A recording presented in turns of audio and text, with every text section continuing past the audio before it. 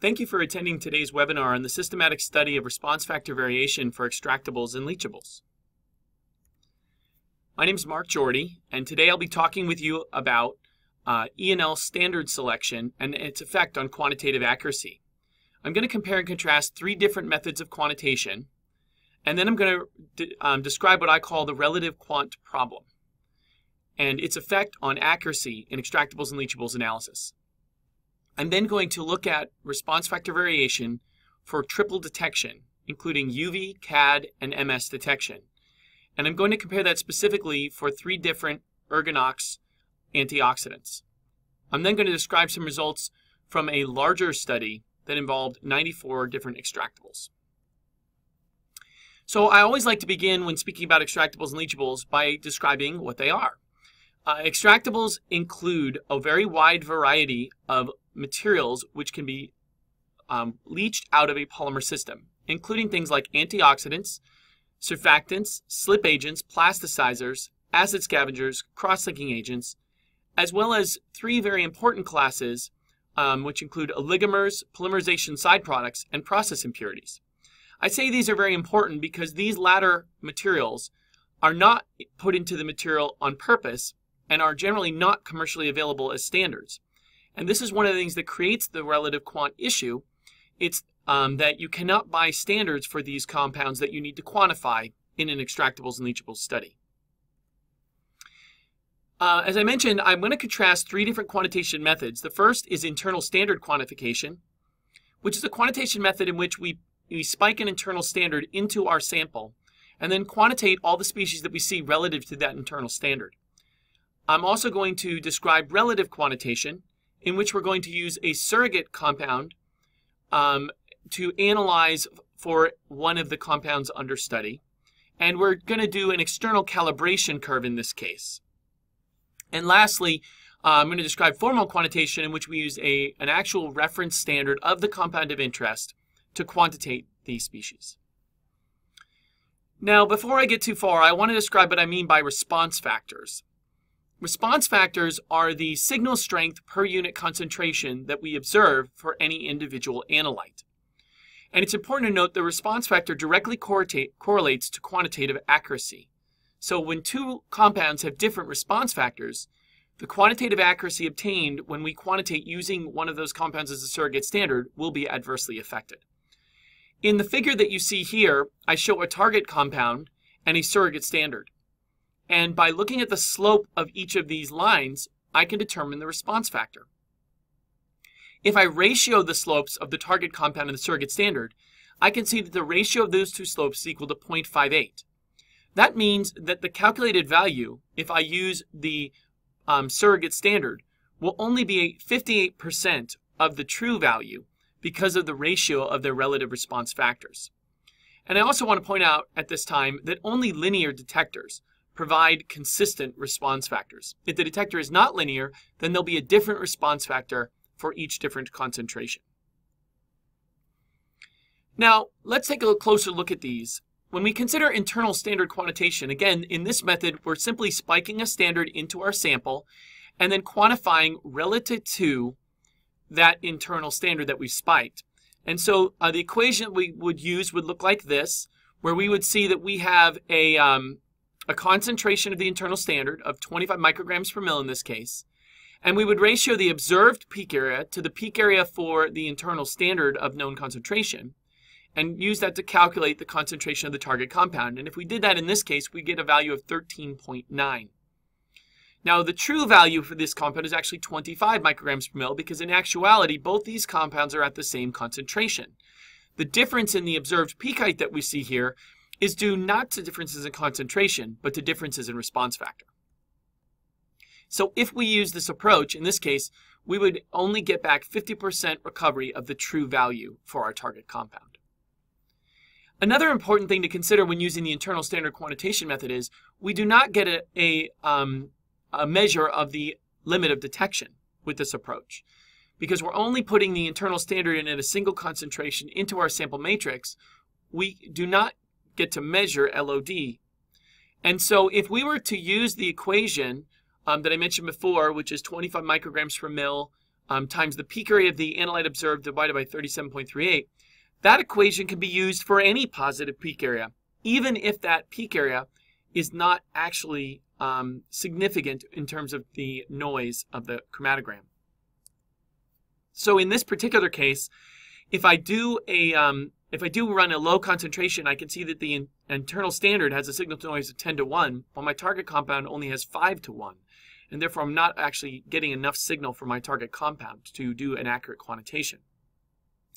If I wanted to understand what peak area would be associated with a typical detection limit that I would want to apply in extractables and leachables analysis, something like 10 ppb, I can see that my calculated peak area would be 0.015. Now, looking at my y-axis, it's clear that that peak area is not significant in comparison to the background noise, and therefore I could not actually detect at the level that is relevant toxicologically using this approach. So in the absence of actual verification, this method effectively assumes an infinite LOD. Now, we can contrast that with relative quantitation. In relative quantitation, we're going to use a similar equation, except we're now going to include the intercept and not just the slope when determining the concentration of our species. And this becomes important as the peak area for the target compound gets to a similar magnitude as the intercept. So here's the same example we did before. We can plug into the equation the peak area observed and the slope and the intercept, and we'll calculate out a value of 14.1. Again, the true value in this case is 25 micrograms per mil. And this again results in a recovery value that's 50% of the true value. In this case, it wasn't very significant to include the intercept because the intercept is actually much smaller than the observed peak area. But let's take a look at some other cases. Here we look at a whole range of concentrations ranging from resulting peak areas of 0.3 to 20. And we can see that when using the internal standard approach, we have a recovery value that's pretty typically around 50%. But if we do include the intercept, we can see that the calculated accuracy improves as we get down to those lower concentrations because of the fact that the intercept is correcting for the bias in the calibration curve.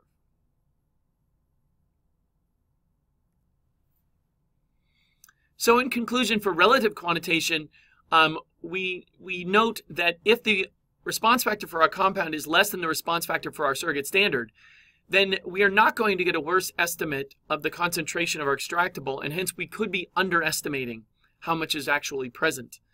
And we would also be overestimating what the LOD of our method actually was, and we might not be able to detect at the toxicologically relevant threshold, i.e. the AET or analytical evaluation threshold. Now, for cases in which the response factor of the compound is greater than the response factor of the standard, we would actually be giving a worst case estimate, and we would be underestimating the LOD of the method. Now, of course, the gold standard in quantitation is formal quantitation, in which we use an actual standard of the compound of interest to quantitate. And this would be preferred in all cases if it was possible to get standards of all species, but it is not. And that's what causes the relative quant problem, is the fact that we cannot get commercially available standards for all these oligomer side products and other non-commercially available species that are found as extractables and leachables. But if we had a standard, as in this case, we can see that our quantitative accuracy is dramatically improved. We get back a 99% recovery. And the reason for that is having an actual reference standard eliminates the response factor variation problem. So I'm now going to turn my attention to some work we did using a triple detection system. This system consists of a UV detector, a charged aerosol detector, and a QTOF LCMS detector, all in series. And the UV detector, when we think about its response factors, it is based on the principle of light absorption. So if a molecule has a chromophore, then that molecule will absorb light, and the response that we observe is proportional to the concentration according to Beer's law. Through the molar extinction coefficient and the path length, we get a specific response factor related to that particular analyte. Now, some attributes of the UV detector include that it is highly linear, so we don't have to worry about variation as a function of concentration generally. It is highly precise, so our values are very reproducible, generally less than 5%. It's not subject to sample matrix effect, which is a big advantage over LCMS, where we can get large changes in signal strength, not due to changes in response factor per se, but due to changes in the competing process of the ionization of our molecule as compared to molecules from the sample. So there are no matrix effect in UV-Vis generally. And it's widely applicable. Most molecules have a chromophore of some kind, depending on what wavelength you're using. And lastly, we can typically get nanogram sensitivity, so it is also a sensitive detector. In contrast, the CAD detector measures species based on charge that's on vaporized analyte particles. And so the response is proportional to the mass of the analyte that reaches the detector in any given unit time. It does measure all non-volatile species. Anything that will form a particle will be measured. This detector is curvilinear. It's not strictly linear, so we will get some variation in the response factor as a function of concentration. It is also highly precise, typically less than 10%, and it is also not subject to sample matrix effects typically. It is widely applicable to almost all species that are non-volatile. It has nanogram sensitivity similar to UV. But it is affected by mobile phase composition. If an analyte is vaporized from different mobile phases, we'll get different kinds of particles formed, and because of that, we'll get different sensitivities. Lastly, we have our ESI-MS detector, or our LCMS detector. This is electrospray ionization, and this measures charged molecules. So the response is proportional to the mass of analyte reaching the detector. However, this detector behaves as a concentration detector due to the loss of some of the analyte during nebulization. It measures only species which can be associated with a charge carrier. So if the molecule has no heteroatoms, typically we'll get no signal. It is also a nonlinear detector. It gives a polynomial curve, and so typically you do need to be concerned with concentration in regards to the response factor variation. It has moderate precision at less than 20%. It is subject to sample matrix effects. You will get competition for analytes ionization, and therefore you can get significant changes in response factor as a function of sample matrix. It is applicable only to heteroatom containing species, but one of its big advantages is that it has picogram sensitivity, and it allows for identification through the mass that's observed. So it has a large advantage in terms of identification and sensitivity. All right, so let's compare now the response factors for 3 different compounds. These are all ergonoxes. Ergonox is a very important class of antioxidants, one of the most widely used, and they are in a lot of different polymer systems, and therefore are frequently seen as extractables or leachables. These 3 compounds do have a range of molecular weights from 531 to 1177. They're all relatively non-volatile and have relatively high hydrophobicity, i.e. a high log p-value. Here we can see the 3 chromatograms that are obtained from the UV in blue, the CAD in green, and the LCMS in red. And what we notice right away is that the UV detector gives a relatively consistent response, but there is some drop-off for Ergonox 1076. The CAD gives the most similar response between all 3 compounds, whereas the LCMS or ESI positive mode detection, or ionization I should say, gives very dissimilar responses for the 3 compounds, with Ergonox 1010 showing very, very poor response in general. If we look at that in a little more detail, we see that for the UV detector, our response factors have values of 1, 1.08, and 0.58. That means that we would only get back 58% of the true value for Ergonox 1076 if using Ergonox 1035. We do see that the responses are all linear, and that the molar absorptivity basically determines the response factor. If the compound absorbs more, we're going to get a stronger response factor. And taking advantage of that, we also looked at the fact that if we ratioed the molecular weight by the number of chromophores, the resulting values could be used to calculate a value very related to the response factor. In fact, that ratio of molecular weights to chromophores gives values which were very analogous, 1, 1.09, and 0.62, which compare very nicely with the response factors of 1, 1.8, and 0.58. This, in essence, could be potentially a method for predicting response factors as long as the chromophore is identical, and there's no other absorbing regions in that particular molecule. In this case, this works because we all have hindered phenols, which are the same chromophore, and the rest of the molecule is basically non-absorbing. Now, an important thing to consider in UV detection is wavelength. And in this particular case, all three of these molecules show similar types of spectrum, i.e. they absorb at similar regions. And we can compare the response factors at three different wavelengths, 230, 250, and 277. And we see that they're very similar at all three because of the similarity between their overall spectrum. If, on the other hand, you had different shaped spectrum for different compounds, then the response factor would vary potentially dramatically as a function of wavelength. And this would become very important. So knowing the UV spectrum of your compounds becomes important, and you want to pick a wavelength at which you're getting absorption for both your surrogate and your standard. Ideally, equivalent absorption.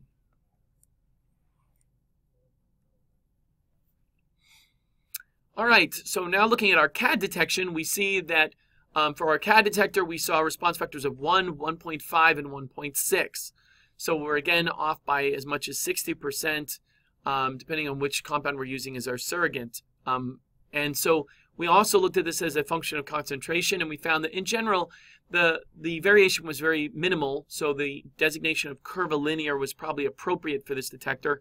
We saw that for Ergonox 1010, the standard deviation was 0.06, excuse me. For 1076, it was 0.11. So again, relatively small variability, less than 10% in both cases. And so pretty consistent response factors. And that really, I think, partly is a result of the consistent boiling point for these three compounds. If we had one that was quite volatile, we might see a much larger change in response factor. So knowing that your compounds are non-volatile is important when looking at CAD relative quant. All right, and lastly, we have the ESI positive mode LCMS detection. And we see that in this case, we saw very large variability. In fact, the response factors vary by as much as 56 times. So we would get a very dramatic underestimation of the concentration of Ergonox 1010 or Ergonox 1076 if we were to use Ergonox 1035 as the surrogate standard. And this really is a result of the poor ionization and detection for Ergonox 1010 due to its relatively high molecular weight. This compound, as you saw earlier, had a molecular weight of 1177, so it's a relatively large molecule, and it's just not getting through the system well enough with a strong enough response. In addition, we see that the curves are not linear, and because of that, there's some variation as well in the results. That's an additional contribution from the nonlinearity of the detector. And let's not forget matrix effects again, because quant with LCMS is very subject to matrix effects, and you may see strong differences depending on if sample matrix components are co-eluting with the species being quantitated. Now we can compare the three different detector types, looking at quantitation using UV in micrograms per mil and the resulting calculated values. The limit of detection. And we see in this case that the limit of detection by the three detectors is relatively dissimilar in that we have low microgram per mil quantities for the UV and CAD, but much lower in general for the MS. That's one of the advantages of the MS is high sensitivity, except for our Ergonox 1010, which didn't ionize well.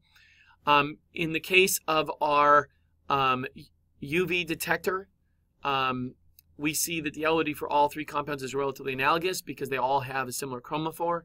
In MS, we see 0.01, 0.06, and then 1 because of the poor ionization of Ergonox 1010. And then for the CAD, we're again in the low microgram per mil range in general for all three.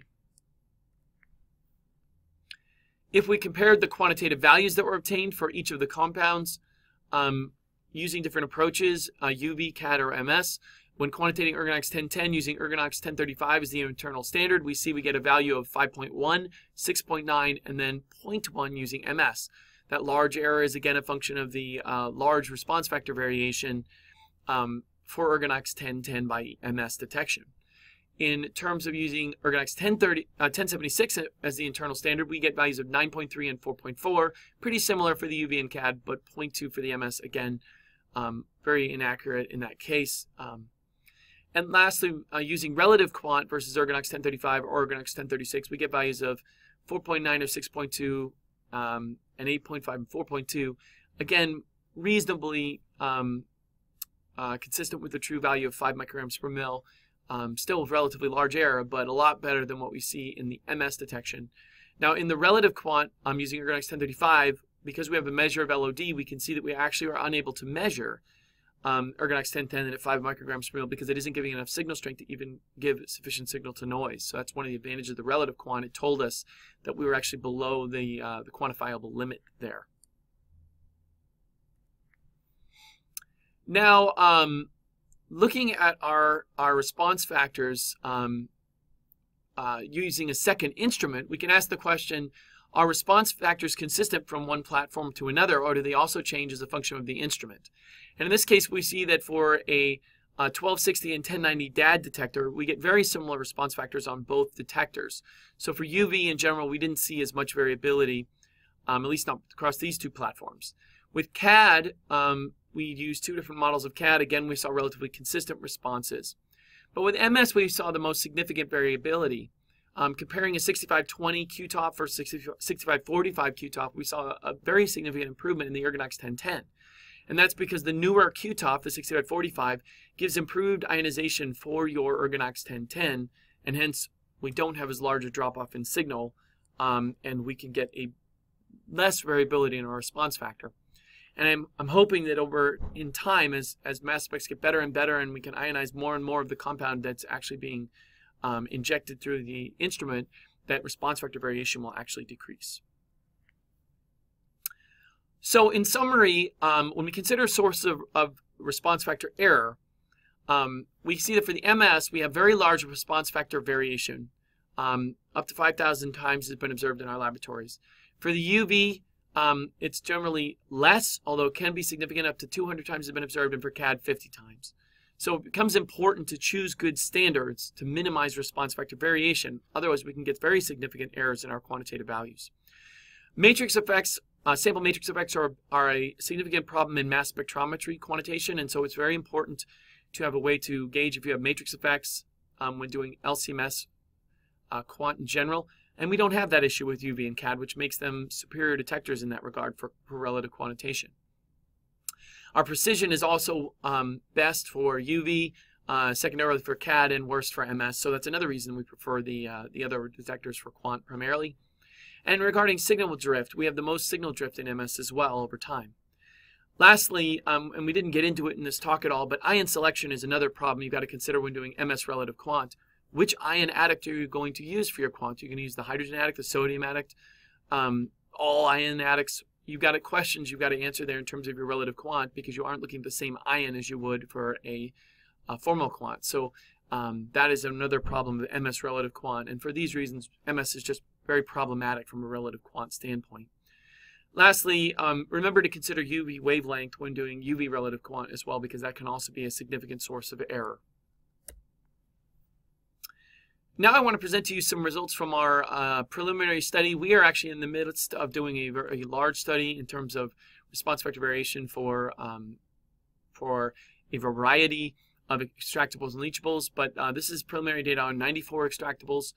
And we did this again using our triple detection system, both in positive mode and negative mode LCMS, and using UV and CAD. And what we found was that when using positive mode LCMS, we were able to detect 80 of the 94 compounds. So one of the strengths of the ESI positive mode detection was it detected the largest number of the compounds. And we also found that 1% of the compounds were only detected by this mode. So if you didn't do it, you would be missing those compounds entirely. In terms of negative mode, we found that only 40 of the 94 compounds were detected, so not as many. But importantly, 13% of the compounds were only detected in negative mode. So if you skip negative mode, you are missing a significant fraction of your compounds because those compounds were not detected by any other mechanism. UV was able to detect 44 of the 94 compounds at 250 nanometers, and 1% of the compounds would also have been missed if we had not used this detection mechanism. And lastly, 53% of the 94 compounds were seen by CAD, of which 4% of the compounds were only detected by CAD. Importantly, all 94 compounds could be detected by at least one detector if we used this triple detection combination. Without any of these detectors, we would have missed at least something. Lastly, if you found this talk interesting and you'd like to know more, we did publish early in 2018 on response vector variation and its effect on the number of compounds that are identified during an extractables and leachables study. Our paper was entitled The Qualitative Assessment of Extractables from Single-Use Components and the Impact of Reference Standard Selection. And we'd invite you to review that paper if you're interested in this topic. So with that, I'd just like to thank you for your time and your attention and for attending today's webinar.